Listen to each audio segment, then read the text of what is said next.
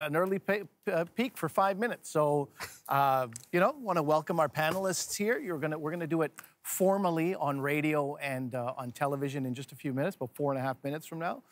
But live stream folks, welcome back for many of you. And this is behind the scenes. So we've been singing the praises and also doing the opposite of singing the praises of certain cities in Canada. But that was the pre-party, bro. That's all you. That was the pre-party. So you missed all of that. Yeah. That wasn't recorded. That doesn't exist. No, that doesn't exist. It's gone. No. It's gone. I mean, at the end of the day, we love this country. I think that's what we came to right before this live stream started, right?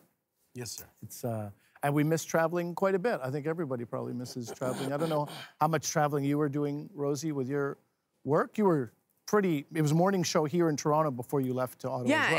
and then I made a documentary on the great Oliver Jones, and I had the arduous task of traveling to Barbados. It was really tough, and you know, so travel was just a part of my life, and for a solid year, what plane? Nothing.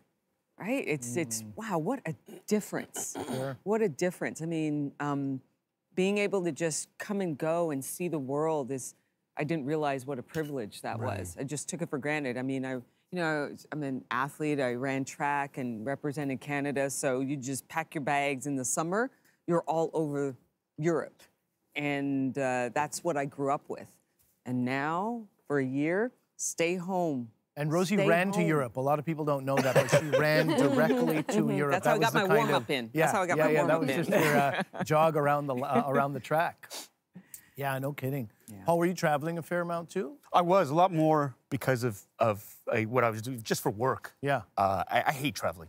I hate it. Like the whole process of traveling. Well, because I'm not doing it for fun. Usually I'm doing it for work. Right. And traveling for fun versus traveling for work, two completely different things.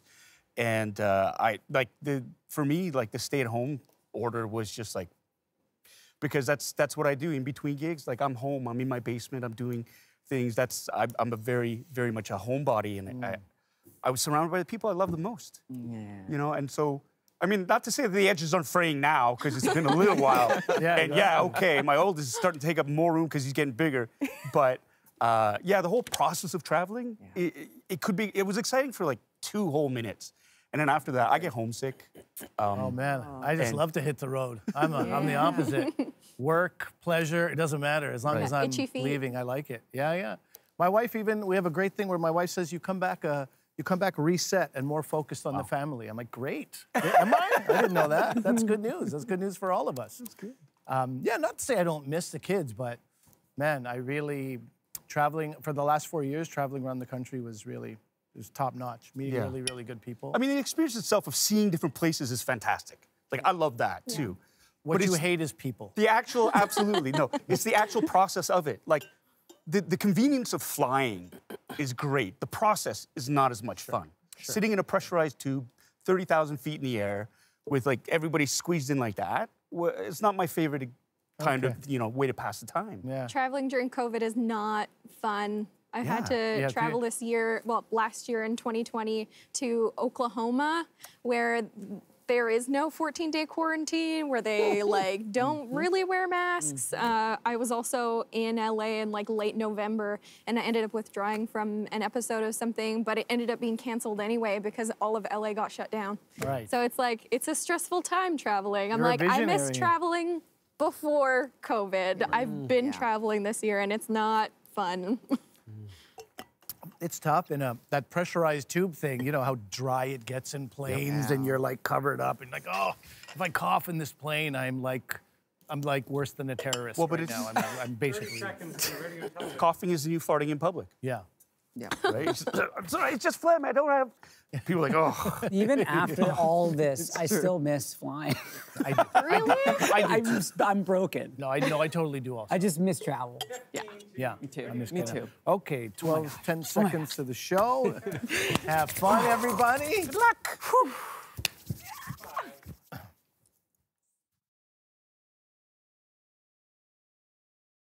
This original CBC program is available in described video. What is the one book that all of Canada should read? That is what you are here to find out. 5 celebrated Canadians are here with me. Each of them has chosen a book that will transport us. Over the next 4 days, your panel will narrow this list down from 5 titles to 1, and that book will be your winner. It's the Great Canadian Book Debate. I'm your host, Ali Hassan. This is Canada Reads.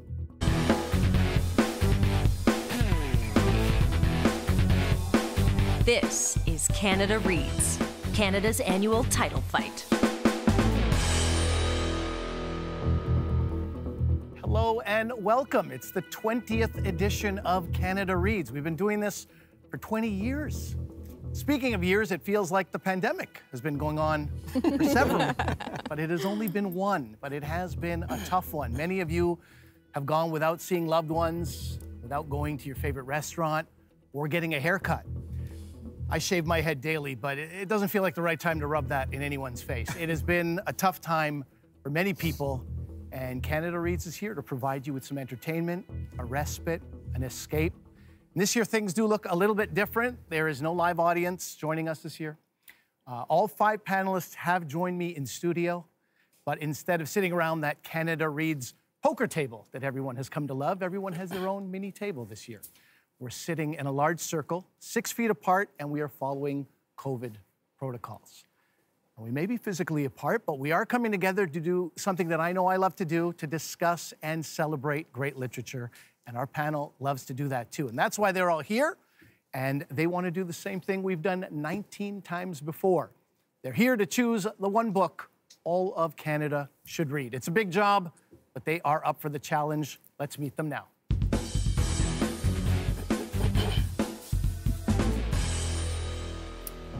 On my left is your first panelist. He's probably the nicest and nerdiest guy on Canadian television, proudly nerdy. He's the star of the CBC TV show Kim's Convenience. You may have also seen him on the Disney Plus show The Mandalorian, or hosting Canada's Smartest Person Junior. Welcome to Canada Reads, Paul Sun-Hyung Lee.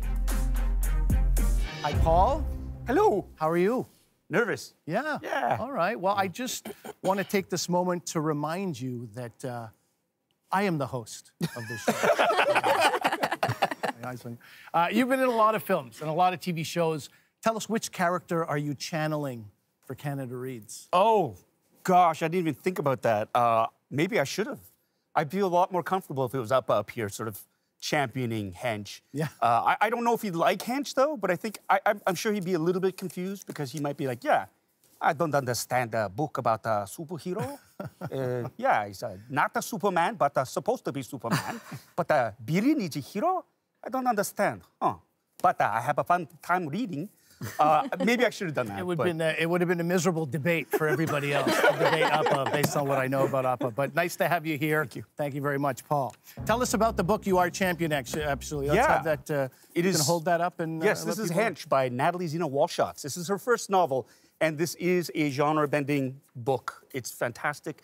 Takes the point of view of the lesser-known characters in a lot of these sort of genre books. In this case, of the henchmen, or the henches, the lesser sort of supporting characters for the villains. All right, we'll give you some time to talk at length about that. Thank you, Paul. Next to Paul is your second panelist. She lives for a little competition. She's a 3-time Olympian who held the Canadian record in the 400-meter hurdles for over 20 years. She's also an accomplished broadcaster, currently the host of CTV Morning Live in Ottawa. Welcome to Canada Reads, Rosietta. Hello. Rosie, how are you? I'm nervous too. This is exciting. This is meaningful. This is necessary. Folks are at home. They're like, what am I gonna do? Another day, I gotta stay inside. Hey, you know, why don't you get lost in a book? Sure. You know? And is this a good time to remind you that there are no gold medals at Canada Reads? Are you okay with that? Okay, no gold medals. It's too late to leave, Rosie.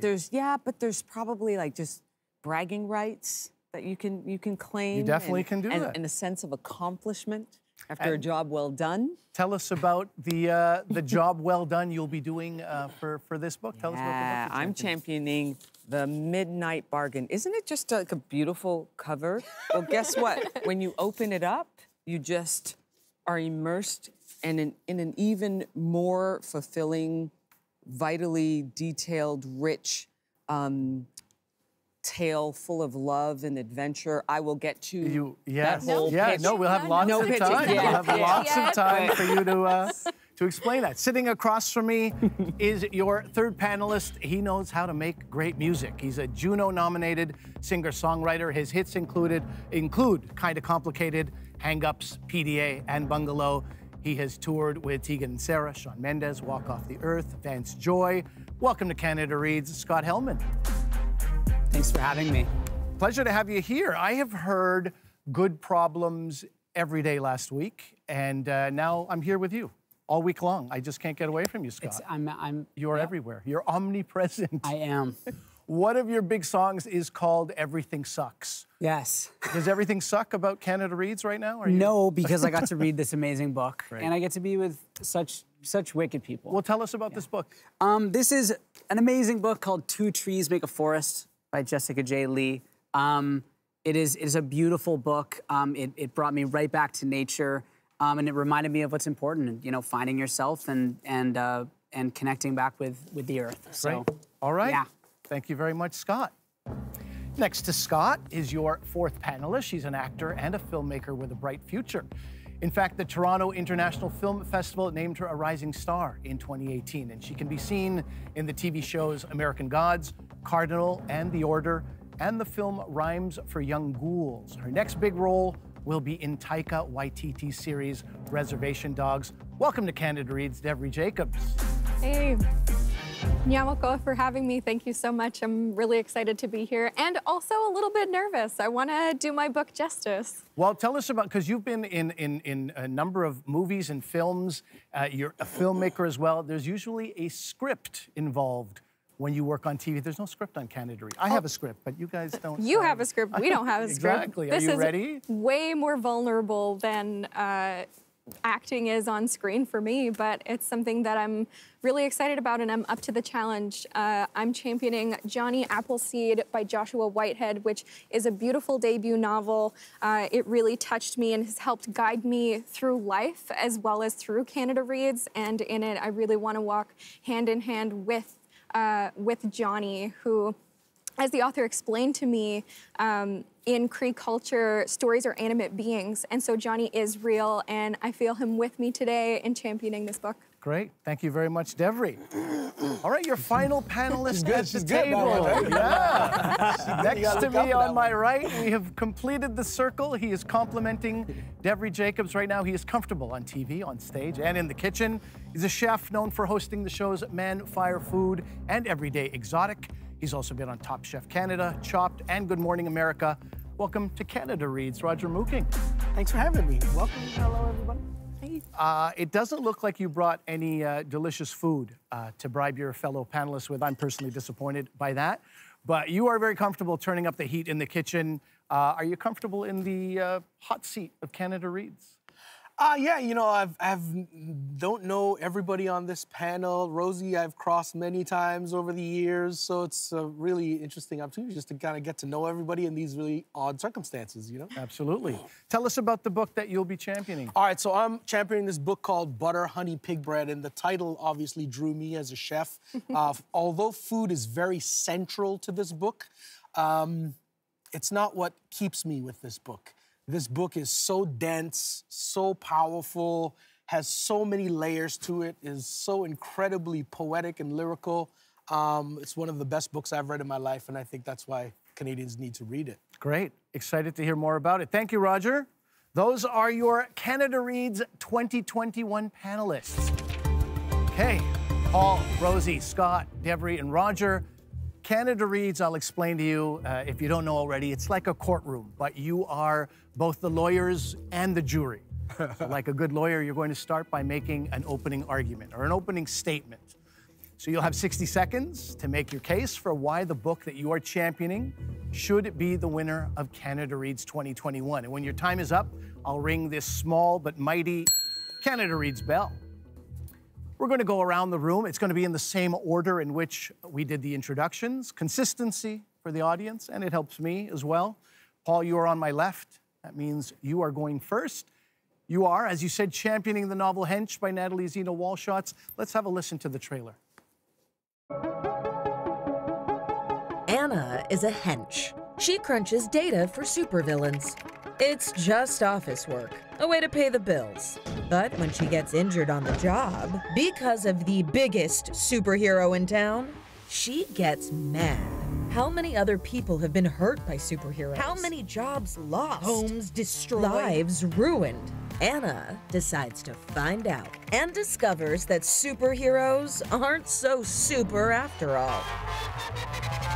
She becomes a hench on the rise, working for the baddest villain of all.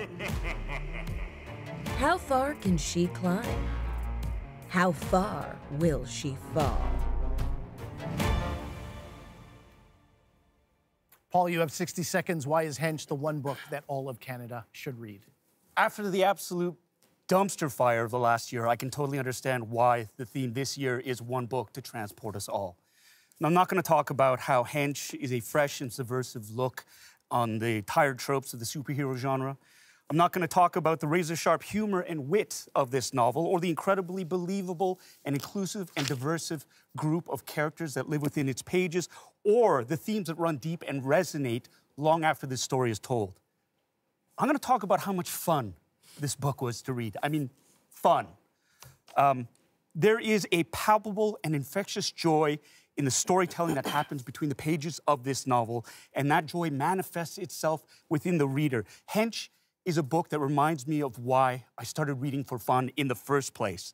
And yes, the book is entertaining and accessible, but the craft, the style, the panache of the writing is something that shouldn't be dismissed simply because it's fun.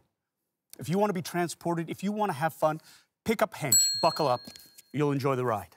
Thank you, Paul. Rosie, it's your turn. You're championing the novel The Midnight Bargain by C.L. Polk.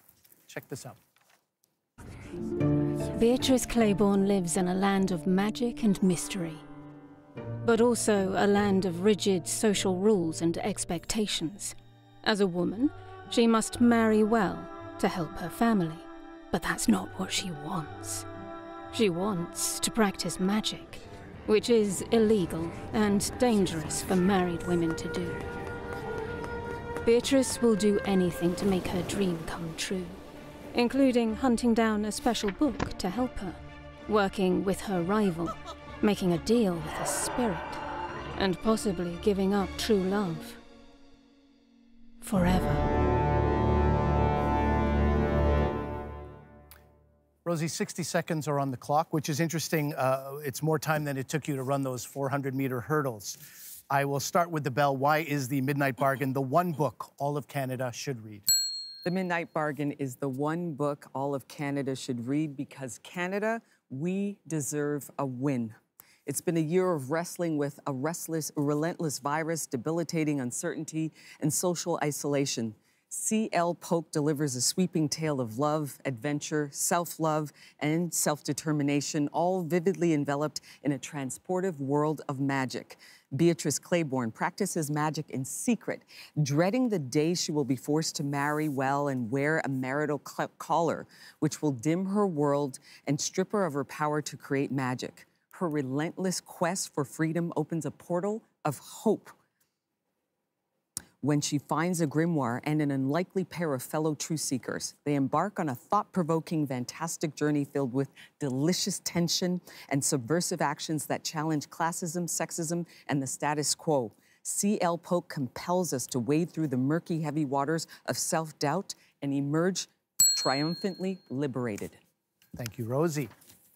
Scott, you're across from me. It is your turn. You're championing the nonfiction book Two Trees Make a Forest by Jessica J. Lee. Here's the trailer. Jessica J. Lee grew up in Canada, but her grandparents were from Taiwan. It was a world and a family forgotten, or so Jessica thought. But after her Po and Gung pass away, Jessica's mother finds a letter written by Gung about his life before.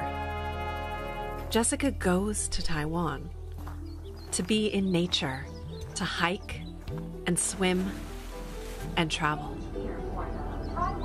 To learn about Taiwan, its land, and history, to unearth memories and make new ones, a place new and old, while discovering a country familiar yet foreign, a place that was home. Scott, 60 seconds are on the clock. Why is Two Trees Make a Forest the one book all of Canada should read? Two Trees Make a Forest is the one book all of Canada should read because this is the book to help us rebuild our spirits and our earth. Through the voice of careful observation and passionate love, Lee finds her footing in a land that she hopes may offer her a glimpse of her family's past, uncovering truths about herself along the way. Within this book and through its themes, colonialism, identity, loss, Indigenous rights, environmentalism, family, and home, Lee takes use of her learned understanding of environmental history to lay the foundation of a journey which is not only useful, but essential. For one, the understanding of one's place in the world is a universal struggle, and within the multicultural landscape of Canada, it is even more so. Maybe more importantly, though, is the environmental lens through which this book dissects the painful crossroads a diaspora, a family, and an individual must face. The merging of nature and humanity has never been of higher importance, and Two Trees Makes a Forest does not reach for this truth. It knows it intimately. When we do emerge from our caves and begin to rebuild our world once again, Lee's knowledge of the natural world as the source of humanity and its stories will become an essential tool to all who read it. Within the theme of one book to transport us, I can think of no better book than this book. Thank you, Scott. All right, Devry, you're next. You're championing the novel Johnny Appleseed by Joshua Whitehead. Here's the trailer. Johnny Appleseed is an Indian glitter princess. That's what he calls himself. He left the res and is now living in the city. He pays his bills with sex work. Things are tough, but Johnny's tougher. His community in the city is small but tight-knit. But when his stepfather dies, it's time to return to the res. Face his memories, his history, his mother. Because looking back is the only way forward. And love is what he needs most. It's there, if he opens himself up to it. Every 60 seconds are on the clock. Why is Johnny Appleseed the book that all of Canada should read? Author Joshua Whitehead is a master of words, and Johnny Appleseed is a profound, visceral, and healing novel that feels like home. Reading it, I was transported into Johnny's body in a sensory feast and experienced each of his memories physically, emotionally, and spiritually. Throughout his life, Johnny is a pain eater. He takes the hurt and the misfortune he's experienced and he spins them into biting humor and beauty. Every word in Johnny Appleseed is poetic and charged with intimate honesty, all balanced with res humor and the perfect dose of cheekiness. Johnny Appleseed is undoubtedly a novel that needs to be read, reread, and cherished. It captures the heart, trauma, resilience, and boundless love that Two-Spirit folks, Indigenous queers, and the women of our communities. When first reading Johnny Appleseed, I originally thought that the book was good medicine, but now I understand that Johnny is here to remind us that we are our own best medicine. With 3 seconds to spare, thank you, Devry Jacobs. All right, Roger, you're next to me, on my other side. Perhaps Paul is the angel on my shoulder. You're the devil. I guess we'll find out this week. You're last but not least. You're championing the novel Butter, Honey, Pig Bread by Francesca Equiasi. Let's have a listen. 3 Nigerian women, a mother, Kambirinachi, and her twin daughters, Kehinde and Taye. Kambirinachi was born an Ogbanje, a spirit, a soul who causes misfortune and misery to all she loves. Kehinde and Taye are sisters connected by fate, separated by trauma, driven apart, cast to different corners of the world. But an appetite for food, a sprinkling of faith, and an abundance of love sets the table for togetherness, healing, and forgiveness. Roger, you have 60 seconds. Why is Butter, Honey, Pig Bread the one book all of Canada should read? All right, so I could tell you here that You know, there's a book about two sisters who are estranged. They're twins. They're Nigerian. They've transported to Halifax and Montreal and different parts of Nigeria. I can tell you that they have a mother who's an Ogbanje, which is a folklore of the Igbo people. It's a curse that perpetuates families, and that she has these personal, physical, and spiritual responsibilities as an Ogbanje to the family. I could sit here and tell you about the horrifying traumas that we've all read in this book, and I don't want to give away too much, and that take you to the lowest lows, but also to the beauteous heights that life all has in it, right?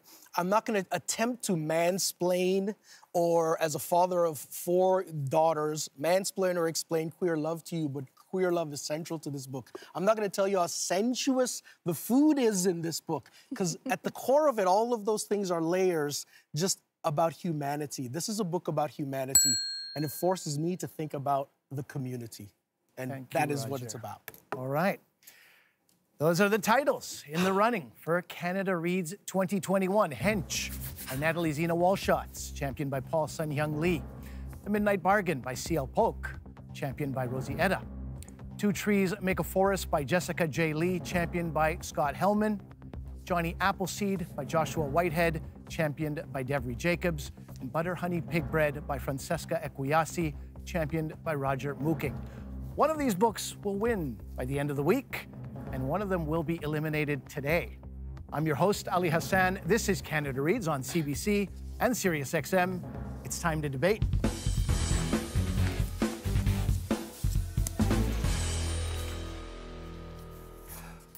Different types of books draw in different readers, and the books on Canada Reads this year are all very different. We have a science fiction book, fantasy, nonfiction, literary fiction. Canada Reads is about finding one book that the entire country should read. So we just played the trailers. We heard your opening statements. So we have a sense of what these titles are about and why you chose to champion them. There will be some readers who heard all of that and said, no, I don't think that I would like that kind of thing. I don't think that I would read that. So I want to ask you this. What is it about your book that would appeal to readers who wouldn't normally pick up this kind of book? Rosie, let's start with you. Sure. I'm just going to start off with the linear narrative, which structurally is just so beautifully written. And you can take this book and read page 1, and from that first page, you are completely immersed. You put it down, and you have to run around and take care of the kids because we're in the middle of a lockdown. You pick it up wherever you are simply retransported back into that world. And it's a strong linear narrative. And the character development, the vivid details immerse you, transport you, take you to this world, because we need that escape, and that's what this book offers. C.L. Polk, it's a perfect construct for immersive, fully enjoyable, thought-provoking reading. It's immersive and it's subversive. It has feminist themes that make everyone think, and the protagonist, Beatrice, is an individual in which you can identify with because it's about self-determination. Yes, there's magic, and there's beautiful magic, and you might think, oh, it's fantasy, it might be a bit youthful, but think of Alice in Wonderland. Think of The Bridge to Terabithia. Think of all these types of novels with these serious undertones and really thought-provoking themes. This is where that book goes, and it takes you there in such a whirlwind of beauty and grace and magic and love and adventure. It's deep, it's immersive, and but it goes down very, very magically and beautifully, because the author is really evoking this sense of self-determination, and it's truly about you make the world in which you want to live in through your mind. The magic is the power of thought, the power of self-determination. Roger, let me ask you, what is it about your book that would appeal to readers who normally wouldn't pick up something like that? You know, like in my intro, I was stating like there's all these things that I don't personally relate to. I'm not of Nigerian descent. I'm not a member of the LGBTQ community. There's so many things, right? But somehow, magically, this woman, Francesca, has such a gift for writing. She's able to draw us in, no matter who you are. to the human aspects of all of these situations, right?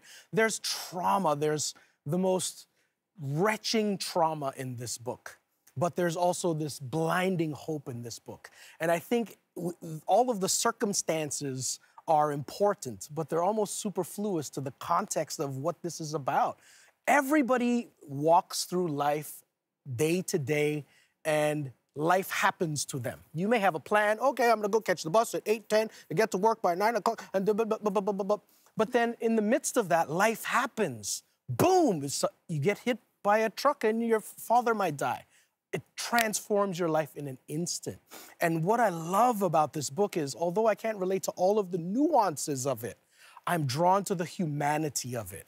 And there's something that draws it and connects it together very primally. And for me as a chef, it is of utmost importance. She tells the story of that connection of the community and the familial bonds through food. You know, there's something very primal about this book, right? Food is so central to it. Sex is so central to it. Love is so central to it, right? Those are primal human elements. So whatever the nuances of those things may be, I'm left with this lingering thought, notion, and I'm keep questioning the lowest of the lows and the highest of the highs. And it sticks with me. You know, I haven't read a book in such a long time that's made me think every day about it in some way. What is love? How is love? How is madness? What is madness? What is community? All of these things, and I think, and it makes me ponder, and I keep going back, and there are answers in the book. But what I do love is that there's this lingering notion. Nothing is fully resolved, as though you know life is just gonna continue to happen to you again tomorrow. Nothing's neatly packaged, and I love that about it. It's just honest. I get the feeling you can speak passionately for quite a while about this book, Roger. But as with our limited time, I want to make sure all of you get a chance to discuss your books in this way. Jeffrey, let me ask you, what is it about this book that would appeal to readers who normally wouldn't pick this up? I mean, this is obviously a really specific community, and I would ask readers, when is the last time you read about indigiqueer two-spirit love and sex and relationships? It's rarely happened, and that's precisely why Canada needs to read it. I think Joshua's words are so beautiful and poetic throughout it, but also he can find the beauty in the everyday. If you read one of the scenes where there's a pigeon that makes a nest across from his apartment, but it makes this beautiful home out of garbage, and that's actually like a reflection of what Johnny's doing throughout the book. And I think that's precisely what we need in 2021, is finding all of the cracks in light and what this horrible situation of the pandemic is. It's also really fun and filled with humor, even though there is discussion of trauma and of some unfortunate things that happened to Johnny throughout the book. It's still so beautiful and so filled with love, and it doesn't damage him as a character and as a person. And also, I just really appreciated all of the different pop culture references throughout it. I think it engages people, and it's through its specificity of this specific community, of Johnny, of this culture, that people and audiences will be able to find the universality of it. Scott, let me go to you next. What are your thoughts? If somebody saw the book, didn't want to pick it up, what would you tell them? Of my book? Or, yes. You know, the beautiful thing about Two Trees Make a Forest is that, you know, when I was reading it, like, I'm not a woman, I'm not from Taiwan, and I was so inspired by this story of a person trying to find their place in the world. And I think that's translatable to every Canadian. You know, whether or not you've been in this country for generations, or you're a brand new immigrant, or you're an Indigenous person. Like, I think everybody in this country can relate to the story of someone trying to figure out who they are and where they come from and what it means to be them. And I think the other aspect of this book that's so urgently important is the environmental aspect of it. And, you know, I think we've been in our homes for however long. I can't even remember the last time I felt like free of the constraints of COVID-19. And, you know, to be able to read this person's story of transcending and finding themselves and going out into nature and discovering the beauty of the earth, that's something I know I yearn for in this time. And although I can take my dog for a walk in the park, man, do I yearn to really discover nature and discover my place in it. So I think that for those two reasons alone, this book is so transmittable to every Canadian, and that's why I believed in it in the first place. So. Okay. Thank you, Scott. We have 2 minutes left for this section. Paul, I want you to take that 2 minutes and tell us why somebody should pick up Hench, and then we can, you know, sink our teeth into some debate about this. Sure. I think, you know, a lot of times genre novels sort of get the short end of the stick and they're dismissed as being lesser than just because they're genre novels and they talk about different themes and things that we don't take quite seriously. Like a novel about superheroes, science fiction, why bother? It's too light for me. But one of the lovely things about Hench, and one of the things I really, really discovered, other than the fact that Natalie Zeno-Walschaerts is a fantastic author who's got cutting humor and is a very talented storyteller, is the accessibility of this book. Hench, in terms of creating characters that are from all walks of life, was something that I was drawn to. A lot of times I feel like I'm underrepresented, or communities are underrepresented. And here we have a book where all these characters that are there from different ethnicities, from different sexual orientations, from the different gender identities, they're all part of this novel. And you can't help but feel included in all of that when you read about them. That she's created a world that's very, very similar to ours, and she's disguised a fantastically subversive tale with something that is very, very familiar for us. The world of superheroes in this book is very much like our world right now. There's social media. There are people who are struggling to succeed in life. There just have to be fantastical things happening at the same time, and they're all made utterly believable because the themes she draws from this book are believable, and there's something that we're dealing with nowadays as well. The whole theme of accountability, of the corruption of power, of people just completely deferring to authority without questioning judgment. These are things that are really in the fabric of our society right now and that we're dealing with, but it's done in an entertaining way. And the best form of storytelling is something that can make you think about current issues in a very gentle but an accessible and open way. And that's what Hench does. It really, really, it makes you you can have these great discussions and talk about these difficult subjects because it's a great gateway in terms of raising these issues and having fun discussions about them as well. Okay, great. Let me ask you, Scott, because you have usually we have a lot of memoirs. You have a book that is part memoir. Mm-hmm. And you know, Paul has mentioned a couple of times that his book is accessible. How accessible did you find Hench? I liked Hench. There were things about Hench that I really liked. The thing that I found tough with Hench was there was this overarching theme of relativism in that book. And what I mean by that is, you know, this main character, she comes to these conclusions about good and evil based on her own sort of version of math. And however good that math might be, it's very hard to say it was corroborated by like serious, rigorous scientific evidence.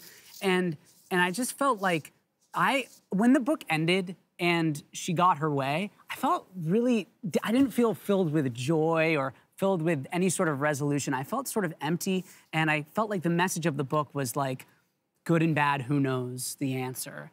So I don't know if it uplifted me. I can't say that. The other big thing for me was the aspect of transportation with Hench. Like, Hench was very much focused in this virtual world of social media, and you know, and I just found that's the world I was already living in COVID. So for those reasons, there's no flying superheroes. What's that? No flying superheroes going by your doorway. Well, sure, but you know, I don't know. The superhero aspect of it took a backseat for me to the virtual world, to the social media, to the, you know, number game, and I found that was already the world I was living in due to COVID. But that's what I loved about it. The fact that they took these things that are so concrete and so real and so relevant to us nowadays, and they put a fantastical spin on it. I mean, you talk about the use of data, predictive analysis, analytics in sports, in anything that happen right now, it's all data-driven. And the whole idea of good versus evil is supposed to be muddy. It's not binary. It's not like extremes. It's messy. And that's what I loved about Hench, is the fact that it deals with the fact that we give superheroes and these guys that are doing great good a free pass because they're doing great good, but we don't really question the collateral damage that happens. I mean, you see anything nowadays in the movies, these superhero movies, where entire buildings and cities get destroyed, and nobody cares about the people. Like, I saved my entire life to buy this condo, and a superhero wrecked it to stop a bank robbery, right? You don't talk, like, that's never, ever sort of taken into account. And that's what I love about Natalie when she writes this story. It is, hey, let's look at the real sort of issue behind, like, the numbers that she crunched were actually based on real math from a guy that did the predictive, the insurance adjustments for a lot of these natural events. And so she sat down, she did the research on that. And it's actually closer than you would imagine. And that's, for me, I love that. I read that, I learn something from it. Okay. It really illuminates that, and it gets you thinking. You can have these great discussions about the merits of, well, it's a math. I mean, you're gonna always look at data, and data can always get skewed or readjusted to sort of favor whatever point of view you want to have. But that's another discussion, too. Right, Paul, let's leave it there so that we can move on and have another round. But thank you all. That is it for this round. All right, panelists, Canada Reads is a competition, and a book will be crowned the winner at the end of the week, but there's no cash prize or trophy for the winning panelists. So your big reward, other than glory, is up to the authors. Let's listen to this.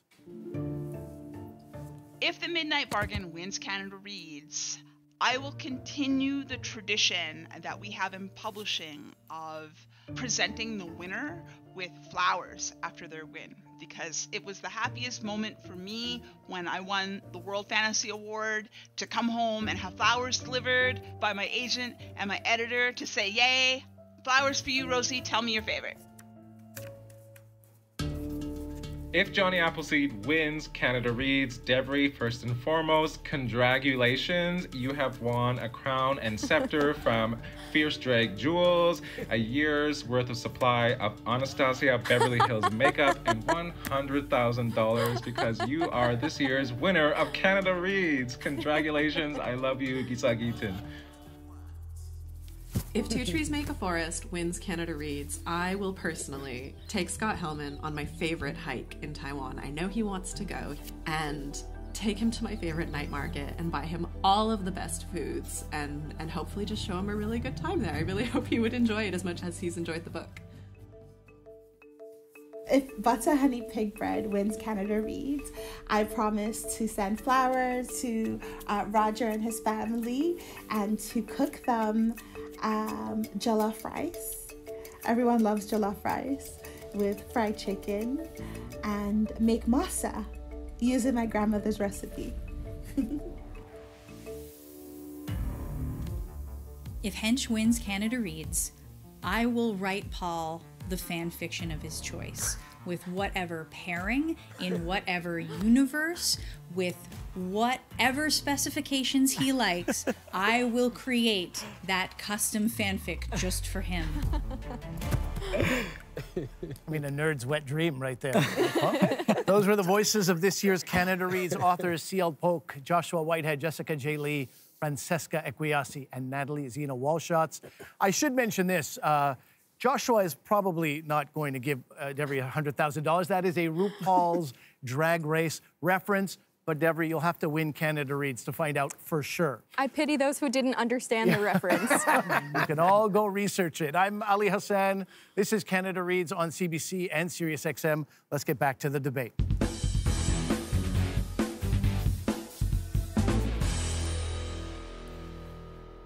Well, it's been about a year since the pandemic began in Canada. It has been a difficult one. Reading can be a tool to help us in tough times, whether we use it to face challenges ahead or face them head on or escape them for a little while. So the question is, what book at the Canada Reads table did not work for you in this moment? So, Roger, let me start with you. What book at this table was not the right book for the moment? I would have to say Two Trees. Because simply, I found, as much as I wanted to be transported, and I have, you know, my grandfather is Chinese, I have an affinity to that region of the world, and I was anticipating a great personal connection to a lot of the things. You know, I too grew up calling my grandfather Gong Gong, right? So I was looking for that connection, but I found that I was so distracted by the landscape explanations.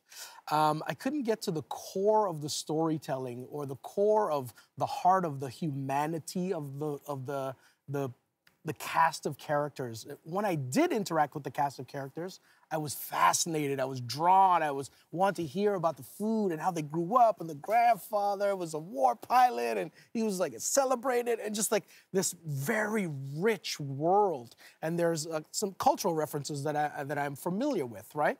So I did feel this connection, but it took me so long to get to those moments because I spent so long walking up this mountain and learning about this tree. Well, let's hear from you, Scott. Let's hear your thoughts on that. I think in some ways I was expecting at least someone to bring that up. And my response to that is this book is calling for you to take a moment and take a breath and appreciate the earth.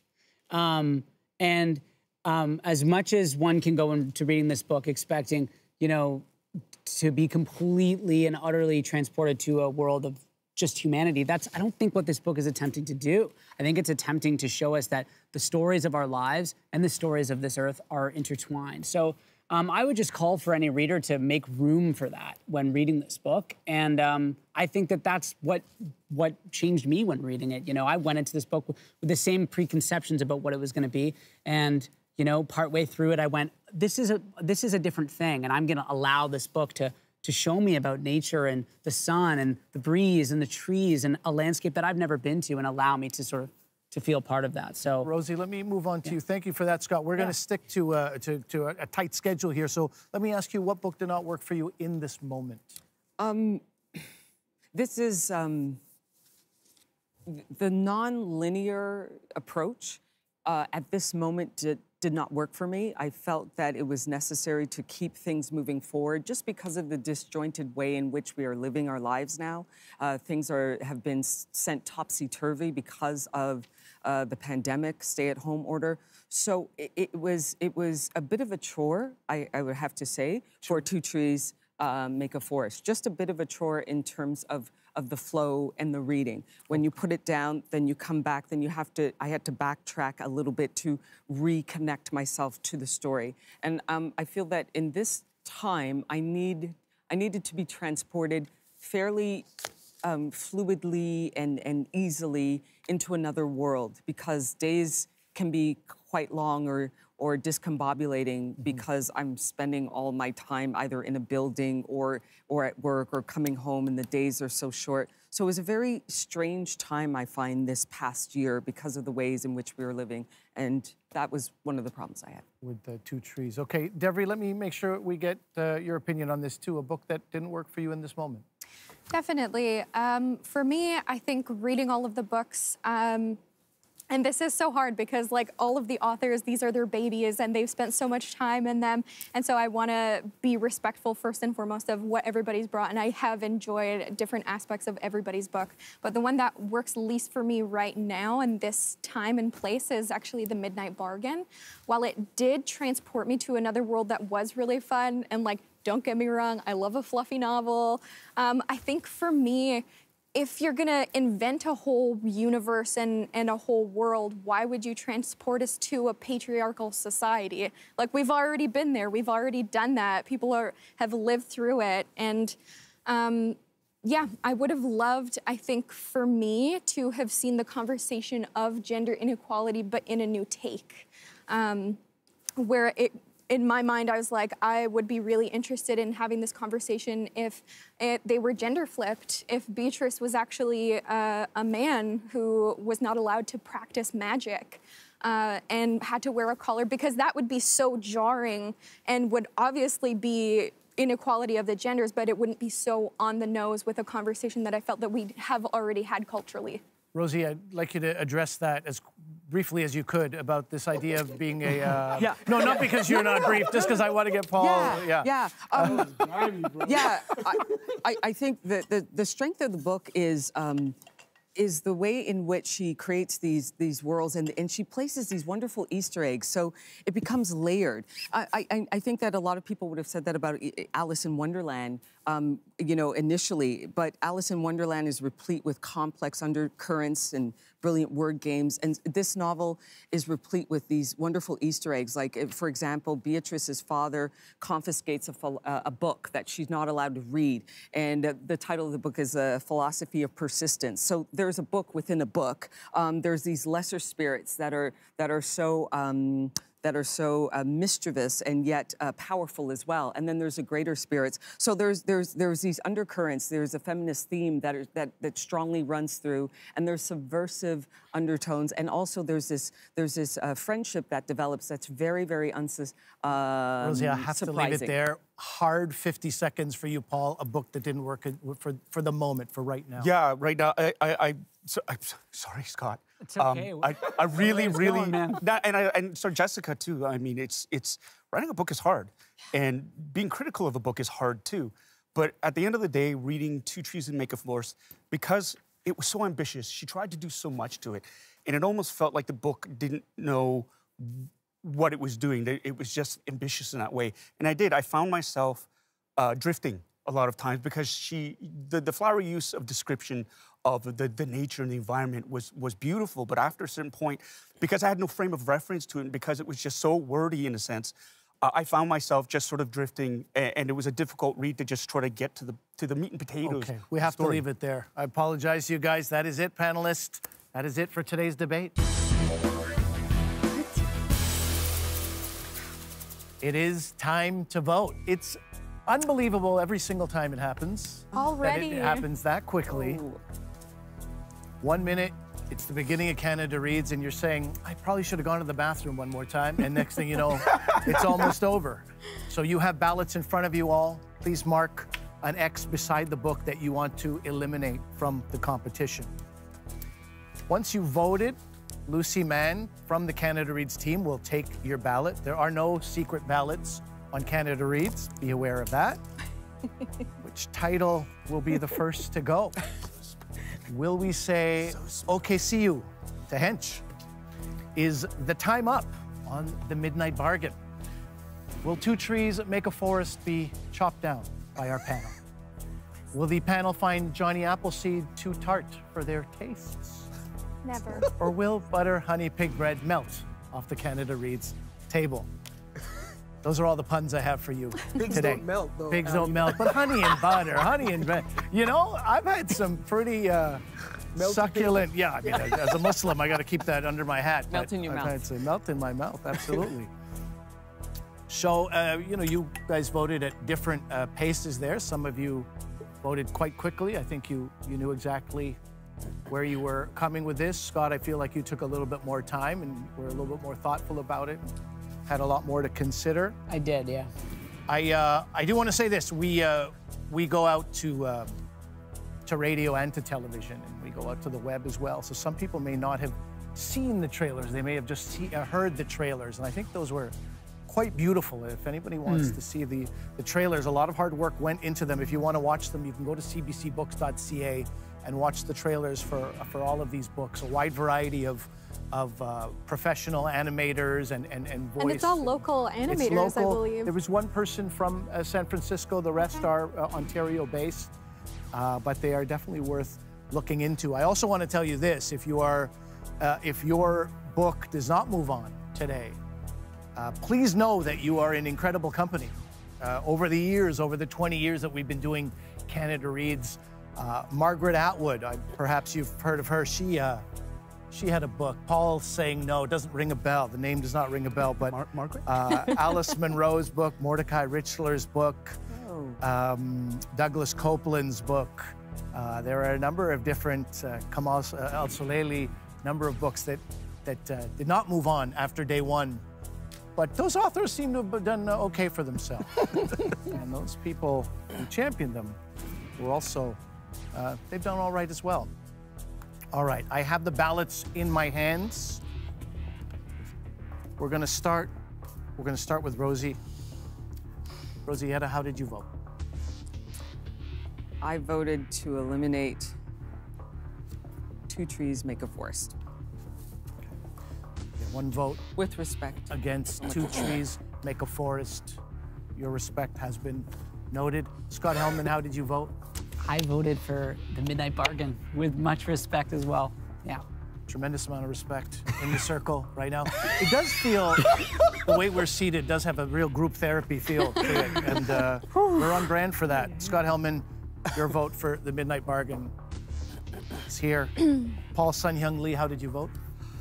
Sorry, Scott. I voted for Two Trees Make a Forest. We have two votes to eliminate Two Trees Make a Forest.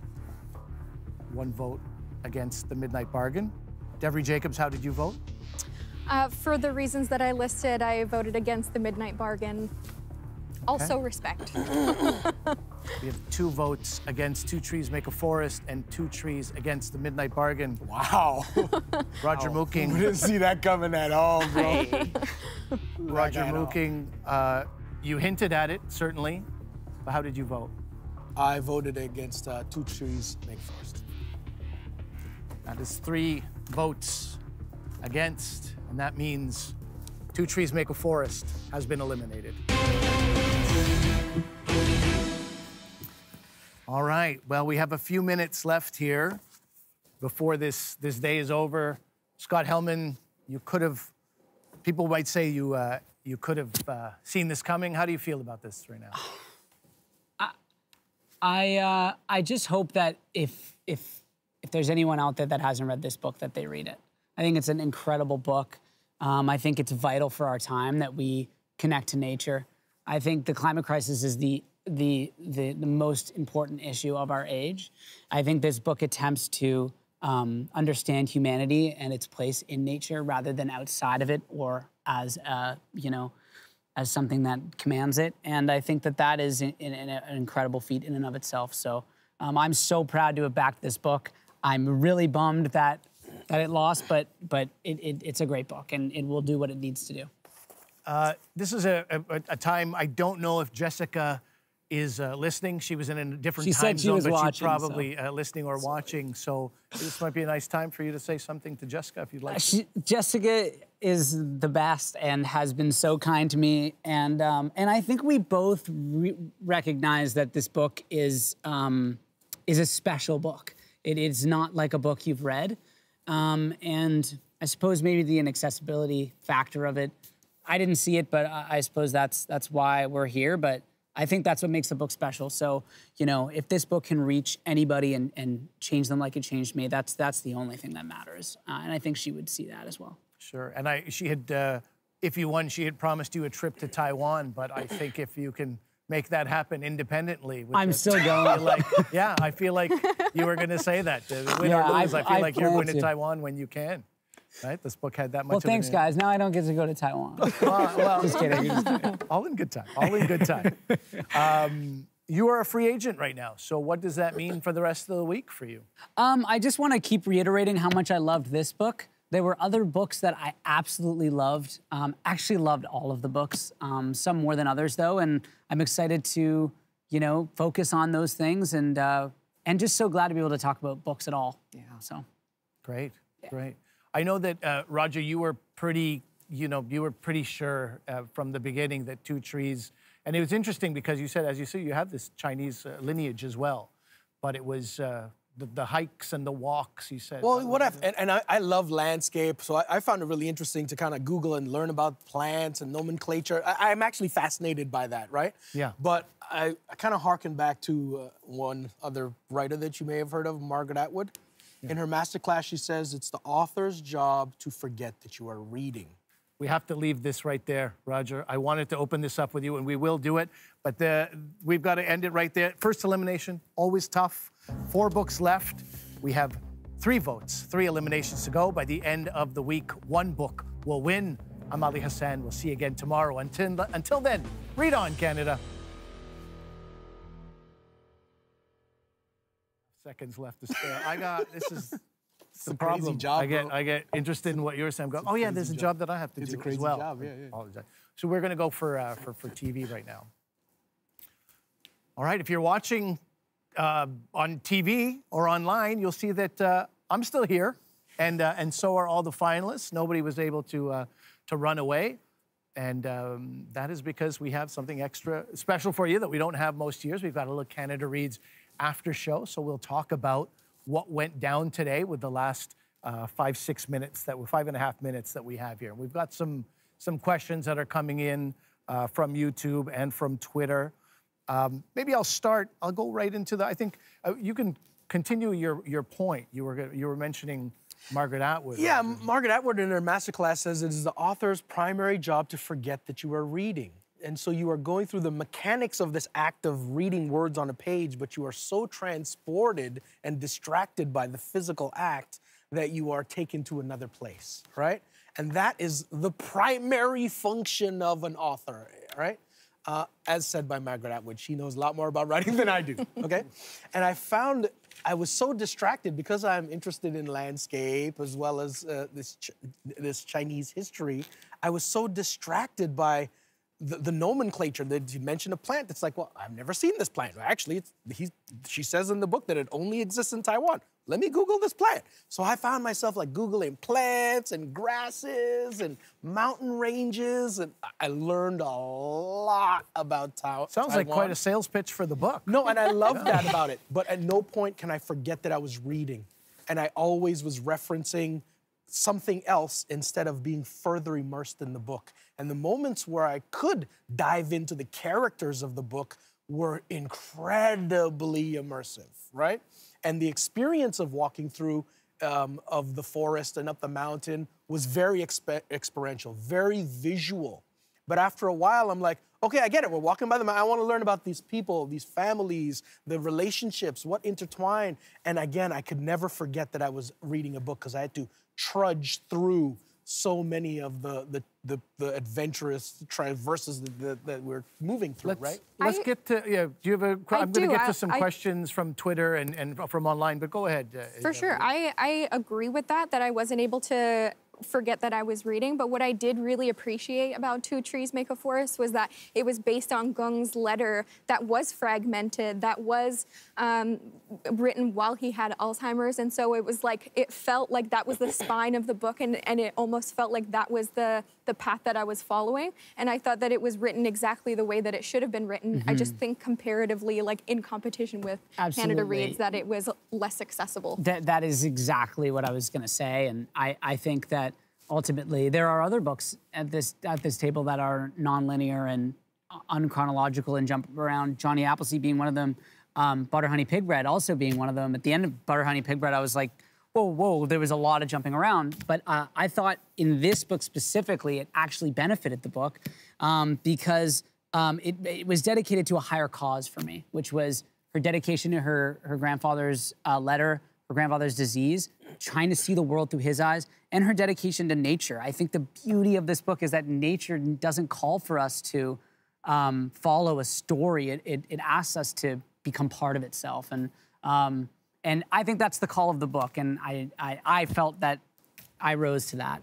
And maybe it just didn't capture other people the way that it did me, but. As you talk about accessibility, Scott, I want to flip to this one question. We have 2 minutes left, but there's a question from an organization called Learning Commons on Twitter, and they were asking, I'll paraphrase, are there any Canada Reads books that are not high school age appropriate? Roger, I think you would probably feel that yours, I don't know, I don't want to put words in your mouth. Do you think your book is high school age appropriate? High school age? You know, I think it's really interesting. We live in a time where there's just crazy, blinding things happening all the time. And my 6-year-old daughter will say stuff to me that implies that she understands exactly what's going on better than a 42-year-old person. So I don't know if it's about saying it's appropriate or not. The kids are more ready than we give them credit for. Would I hand this book over to my 6-year-old daughter to let her absorb it? Maybe. I don't know. Maybe it makes me a horrible parent. Maybe it makes me a great parent. I don't know. How do you feel about Johnny Appleseed for high school age students, Deborah? For me, for high school age students, I think it depends on the parent and like how open they are to children learning about sex education and being more hands-on with that.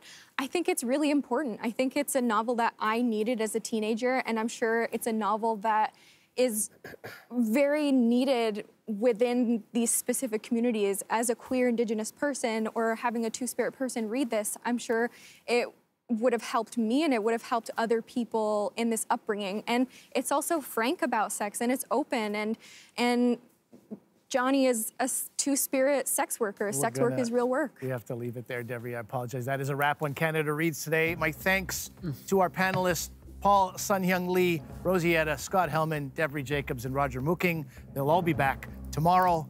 We'll see you then. I'm Ali Hassan, and this is Canada Reads.